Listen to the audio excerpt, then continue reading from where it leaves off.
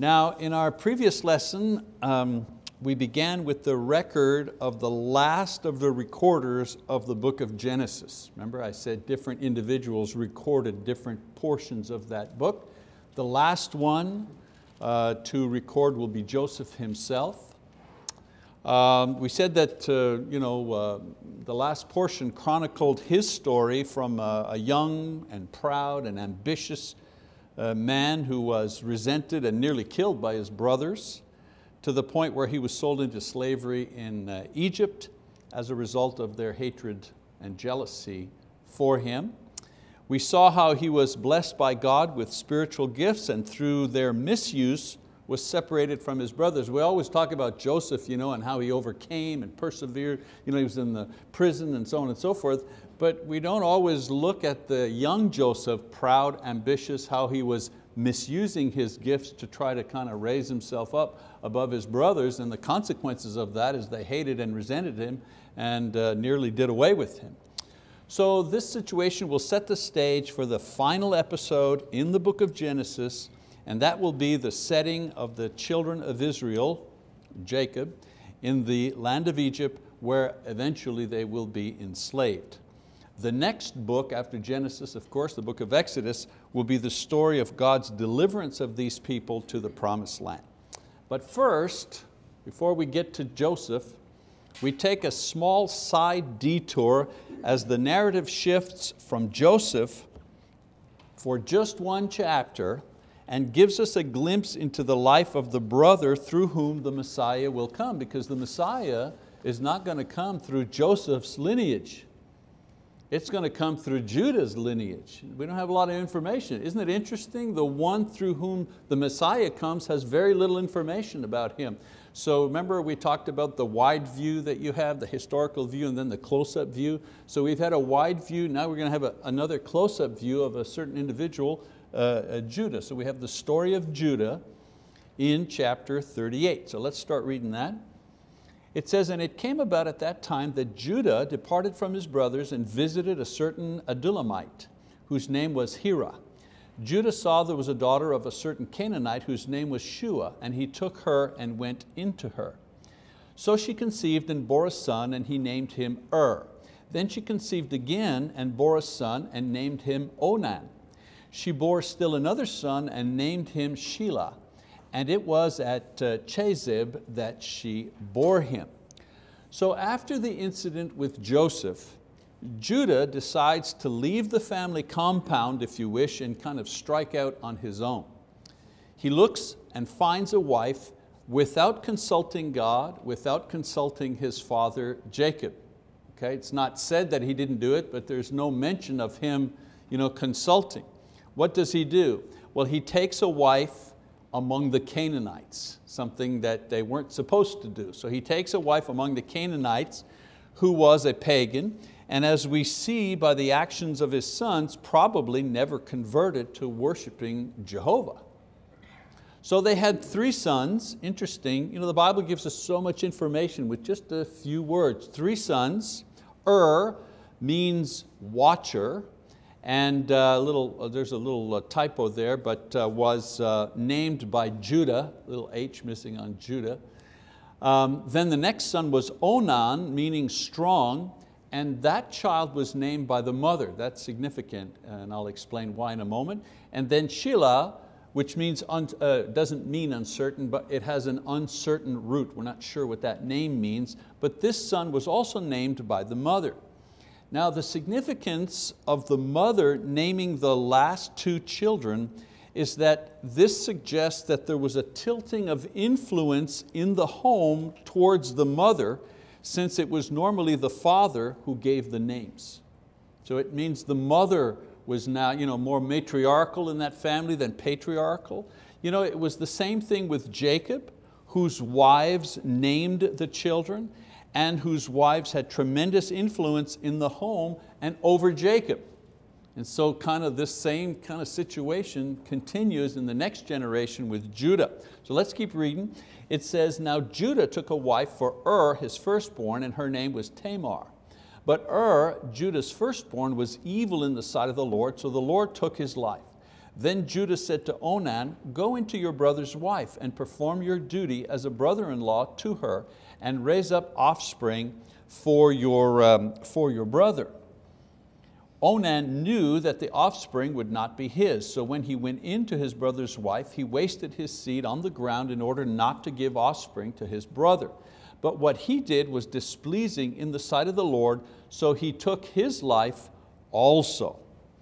So although Judah chose his own wife without help from God or Jacob, he seems to recognize the folly of this course of action, and so he wants to secure a better arrangement for his own son, his first son.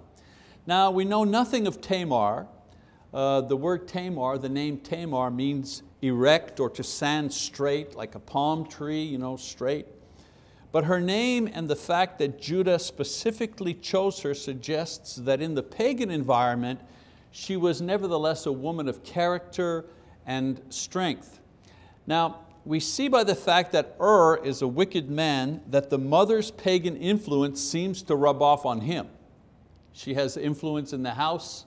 He's a godless man, a wicked man. Judah was not a, quote, wicked man. So we see the influence of paganism on this son. Now listen, the messianic line was going to come through Judah and through his sons. And so what does God do? God destroys before he could be part of that genealogy.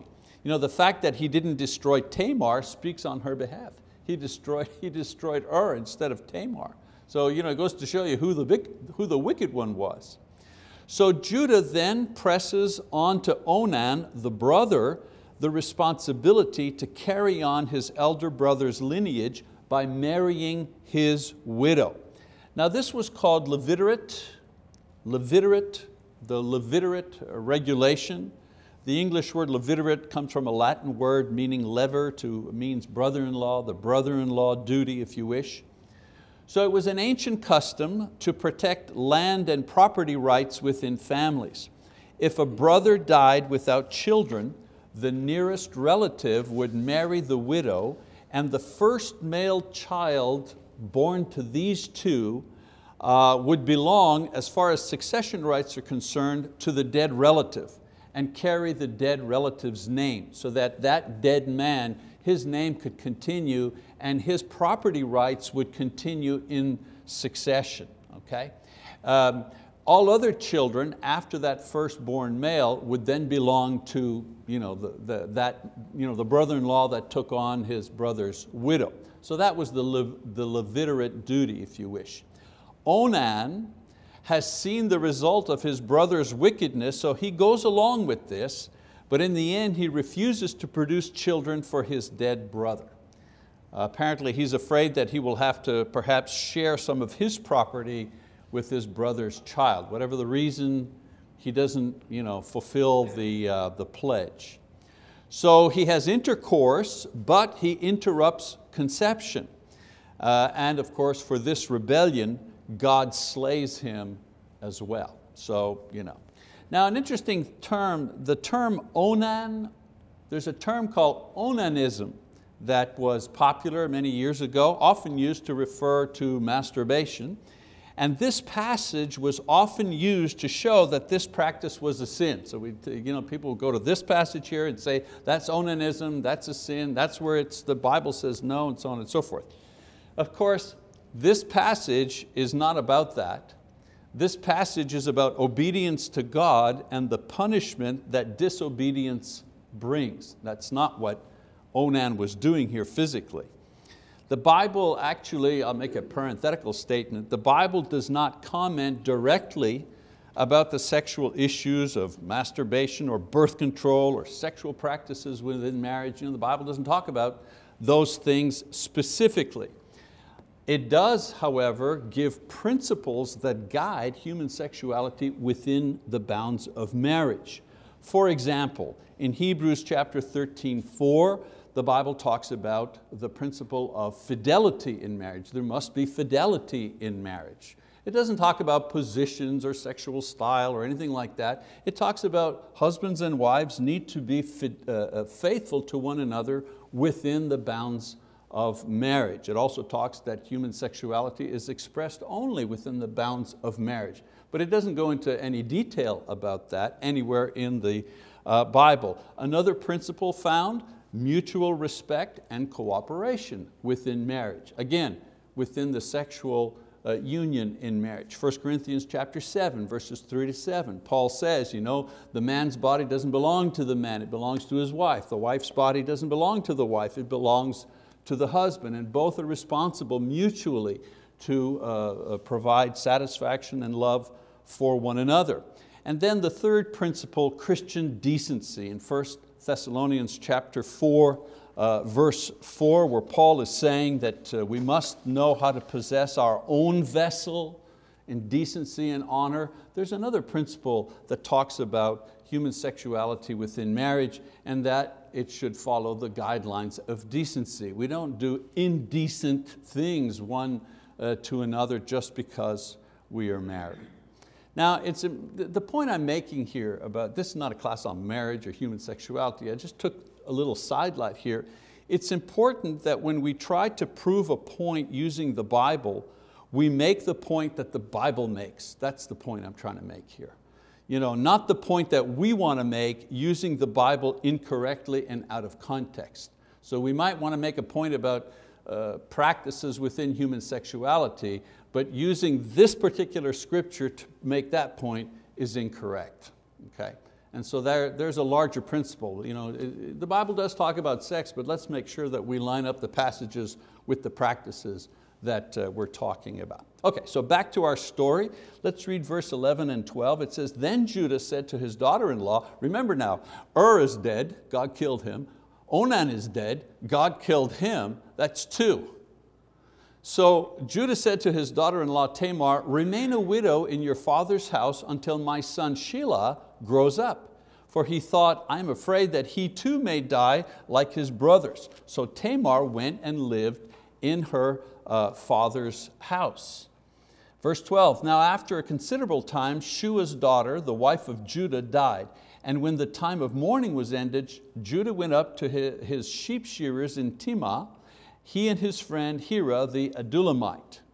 So Tamar, of course, was living with Judah. In other words, it was a compound, the family was living there. She was living with Judah and his sons.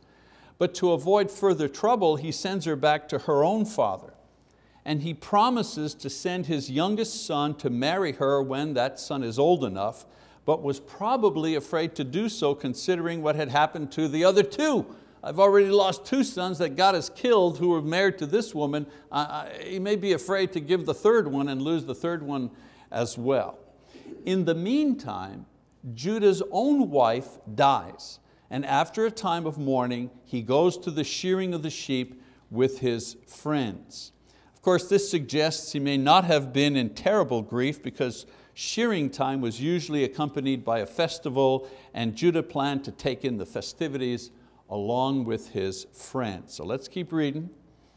It says, it was told to Tamar, behold, your father-in-law is going up to Timnah to shear his sheep. So she removed her widow's garments and covered herself with a veil and wrapped herself and sat in the gateway of Enaim, which is on the road to Timnah. For she saw that Shelah had grown up and she had not been given to him as a wife. When Judah saw her, he thought she was a harlot, for she had covered her face. So he turned aside to her by the road and said, here now, let me come in to you. For he did not know that she was his daughter-in-law. And she said, what will you give me that you may come in to me? He said, therefore I will send you a young goat from the flock. She said, moreover, will you give a pledge until you send it? He said, what pledge shall I give you? And she said, your seal and your cord and your staff that is in your hand. So he gave them to her and went into her, and she conceived by him. Then she arose and departed and removed her veil and put on her widow's garment. Now, the problem for Tamar was that Judah had originally contracted for her to be in his family in order to continue the line. Okay? She had been willing. She had perhaps begun to worship the God of Judah, but was denied her rightful place. Her plan was to trick her father-in-law into fulfilling her plan to carry on the family line. Now, this may have less to do with the desire to carry on the blessing than really the fear of being discarded altogether. My first husband is killed, my second husband is killed, now my father-in-law is denying me the third husband. A woman in those times, there were no other options. So she was a widow, she lived with her parents, no future, no money, no chance to remarry other than in Judah's family. So she was stuck. She was twice widows, as I said, with God killing her husbands, denied the third, very grim prospects. She may have also felt a right to carry the line despite the method she chose. So her disguise is as a temple prostitute, because later on she is referred to as a separated one, which was the term for temple prostitute rather than a common prostitute. There's a difference. Temple prostitutes, common prostitute, not the same thing. Temple prostitution, believe it or not, was a respectable occupation in Canaanite society. Not among the people of God, however. But within Canaanite society, that was a respectable occupation, with many of the women in the village taking turns serving at the temple as their way of making an offering to their own god and goddesses. I know it's strange for us, but sexual activity of various kinds was practiced as a form of worship to many of the pagan gods worshipped by the Canaanites. And so what women were they? Well, the women of the village. They would go and they would serve as temple prostitutes in the service of their gods. Now, remember, this doesn't excuse the practice, but it gives insight into Tamar's thinking that in her own mind, what she was doing was not for lust or for money, it was actually part of her cultural practices. She was a Canaanite. So this was not so far removed from her experience. Now, Judah, of course, is a whole different story. I mean, he knew better concerning foreign gods and prostitution and fornication. He knew better. Again, notice the same pattern. He didn't seek God. He didn't ask his father to help him find a new wife. He's a widower now.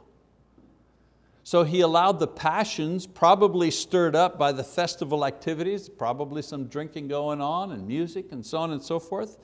Add to that his loneliness, makes him vulnerable at this point to make this type of situation or to get involved in this type of situation.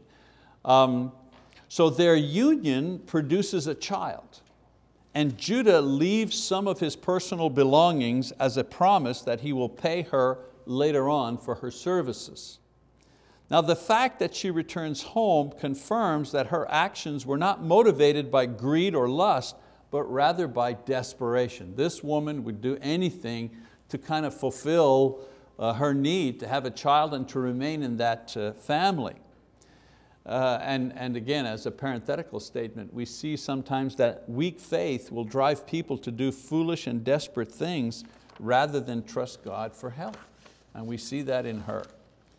Continuing the story, it says, when Judah sent the young goat by his friend the Adullamite to receive the pledge from the woman's hand, he wanted his staff back, he wanted his things back, so he sent the goat in payment. He didn't find her, it says. He asked the men of her place, saying, where is the temple prostitute who was by the road at Enaim? But they said, there has been no temple prostitute here. So he returned to Judah and said, I did not find her. And furthermore, the men of the place said, there has been no temple prostitute here. Then Judah said, let her keep them, otherwise we will become a laughingstock. After all, I sent this young goat, but you did not find her. So despite his weakness, Judah is still a man of his word, and he wants to fulfill his agreement. He may be embarrassed about his actions, so he sends his friend to find Tamar, but he doesn't find her. Now the word here, harlot, is the word again for temple prostitute. So let's keep going. Verse 24, it says, now it was about 3 months later that Judah was informed, your daughter-in-law Tamar has played the harlot, and behold, she is also with child by harlotry. Then Judah said, bring her out, and let her be burned. It was while she was being brought out that she sent to her father-in-law, saying, I'm with child by the man to whom these things belong. And she said, please examine and see whose signet ring and cords and staff are these. Judah recognized them and said, she is more righteous than I, inasmuch as I did not give her to my son Shelah, and he did not have relations with her again. So Judah is indignant at the news of his daughter-in-law's pregnancy, and he pronounces judgment. Let her be burned. Wow, pretty stiff punishment there. She was still under his authority. That's the point. She was still under his authority, denied 2 husbands, denied the 3rd one that she was promised, and couldn't get out from under his authority. Technically, she was engaged to the 3rd son. She was the widow of the other 2 sons. And he sees this as a disgrace to his family by bringing another man's child into his own family. Now he may have been secretly happy of disposing of her and avoiding the dilemma of his 3rd son having to opt out of marrying her and the problems this would cause the family. Said, wow, this is like a gift here. She's done a bad thing, we get rid of her, boom, boom, boom. Now my 3rd son can go on and get married and we'll find somebody else for him. But then he finds the truth. The truth comes back. Judah shows, and actually his recognition, he shows some of the character that God saw in him in order to grant to him the honor of being the line through which the Messiah would come. So what does he do? Well, he mans up. He tells the truth about his involvement with her instead of denial. He confesses the true sin, and the true sin he confesses is not giving his 3rd son, which he was dutifully and legally bound to do so. He had promised it. The law said that he had to do it. So he acknowledges, this is where I went wrong. This is the sin that I have done. And he doesn't say it, but he admits this is probably what drove this poor woman to do what she's done. He also absolves her of blame and guilt by acknowledging that she was righteous and he was not. Now her methods were deceptive, but she was morally right in claiming what rightfully belonged to her. So he acknowledges that it was his actions that pressured her to act in the way that she did. And he does the right thing by her by not taking her sexually anymore, but acknowledging her children as his own, their own proper inheritance and name as the law demanded. So he finally owns up to what he had to do. So his 3rd son didn't provide children for the dead ones, he did. Now that would not have normally happened, but indirectly he does that. So let's finish up. It says in verse 27, it came about at the time she was giving birth that behold, there were twins in her womb. Moreover, it took place while she was giving birth, one put out a hand, and the midwife took and tied a scarlet thread on his hand, saying, this one came out first. But it came about as he drew back his hand that behold, his brother came out. Then she said, what a breach you have made for yourself. So he was named Perez.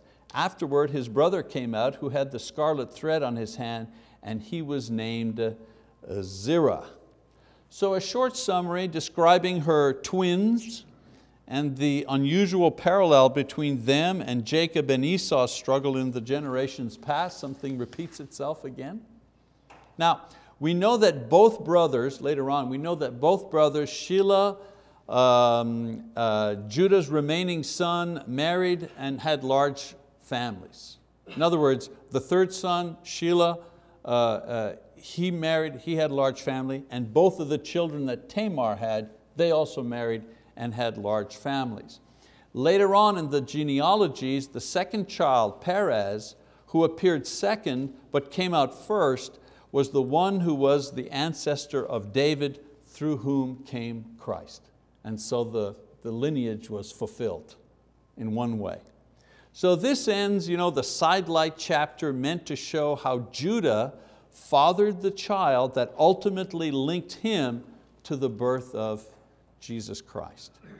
So in the next lesson, we're going to go back and pick up the story of Joseph and his time in Egypt, which will bring us to the close of the first book in the Bible. A couple of lessons left, we'll tell Joseph's story and so on and so forth. So a couple of lessons that we can draw from this particular episode right here. Lesson number 1, children are influenced by both parents, not just one. Judah was short-sighted and underestimated the influence that his wife would have on his family. So the case for marrying a Christian person becomes very important, especially when it comes to children. Boy, those of us who are a little older and then been in the church for a while have seen this over and over again. People are in a hurry to marry and they say, well, he or she, they're not members of the church, but they're kind of believers, and we'll bring them around and it's all good and blah, blah, blah. And then sometimes that happens. Thanks be to God. Sometimes that happens. But sometimes, actually a lot of times, that doesn't happen. That doesn't happen. And there's not a whole lot of wrestling around as far as religion is concerned until there are children. And then when children come along, then religion becomes very, very important because it's an important issue. And people kind of struggle on that. So it's important. Fortunately, young people many times don't see that far ahead. They only consider the existing relationship and not how the relationship is going to exist in the future. So that's why it's important not only to encourage our young people to marry other Christians, obviously, but in the event that they don't, parents need to help provide Christian influence in their grandchildren's lives that might be missing because of the disbelief of one of the parents or both. I want you to note that Jacob's name is not mentioned one time in this chapter. Through all of the things that happen, Judah's father, Jacob, is not mentioned. He doesn't go to him for help, it doesn't include him. The grandfather, not involved whatsoever in the life of his grandchildren. And I'm looking around, a lot of people here are grandparents, so I'm preaching to the choir. I know that you know how important it is. Even when both your child and your child's spouse both are faithful Christians, they still need support. They still need spiritual support and encouragement from grandparents. All right, lesson number 2. God can cause all things to work for good. We always, that passage in Romans, God causes all things to work for good. We put the emphasis on good, but the emphasis should be on all things to work for good. Now I mentioned in the last lesson, but it bears repeating, God chose Judah to carry the line. He had poor judgment and many weaknesses. His wicked and rebellious sons were killed. He had a pagan wife.